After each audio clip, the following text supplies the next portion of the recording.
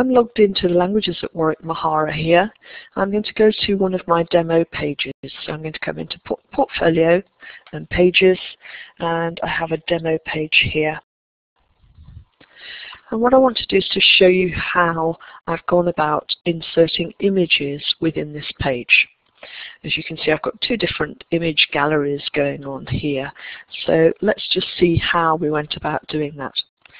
So first of all, in order to change anything on this page, I need to click the Edit This Page button. And then I'm taken to an edit mode. Now, exactly where and how these various widgets display will depend on the theme that's applied to the page. But in this case, they're running along the top here. And as you can see, there are different tabs. Now, on this first tab, the Files, Images and Videos, I find the Image Gallery tab. Now, in order to show any images, I need first to have uploaded those to the content area of my Mahara.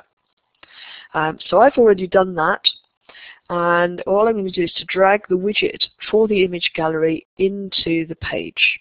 I might move the location of that in a minute. I've then got a block title I can set. Well, I'm going to call this, let's call this a slideshow. Okay. By default, it comes up as an image gallery, and the ones that you've just seen were an image gallery. Now here you can see I've got a folder within my files that is labeled pictures, so that's reasonably where I can expect to find my pictures. I have three choices here. I'm going to choose the individual images to display within my slideshow. And if I scroll down a bit, you'll now see that my individual pictures are available, and next to each one a select button. So I'm going to decide which images I'm going to display, and the ones I want to display I will then just click select.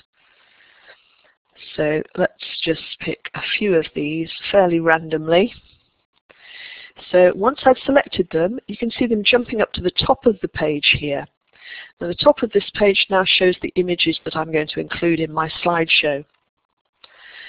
Now I'm going to scroll down to the bottom. You can see the style of display here and radio buttons. I'm going to choose the slideshow style, which will by default set a width of 400 pixels, but I can change that.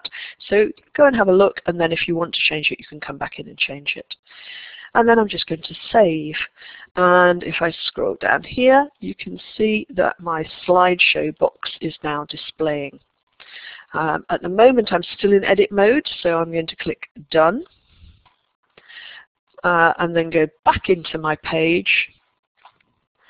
And now, can you see next to my slideshow, there's a little arrow. When I click on that, it then gives me the chance to change the different images and to move through them. Okay. So what I've done there is to create a slideshow and add it to a page. And just to recap, there are two parts to this. The first part is uploading the collection of images into your content area, and the last part, which is the part I've just done, is then to ask them to display in a particular way. So these are all slideshows, and you can see on this slideshow here that I've got a slightly different size of pixel display, but essentially any of that can be changed. So if I want to edit this page again, this is my configure button to make any changes. So if I do want to change the pictures that are there, or I want to change maybe the size that it's displaying at, let's just change that to 300 and save it.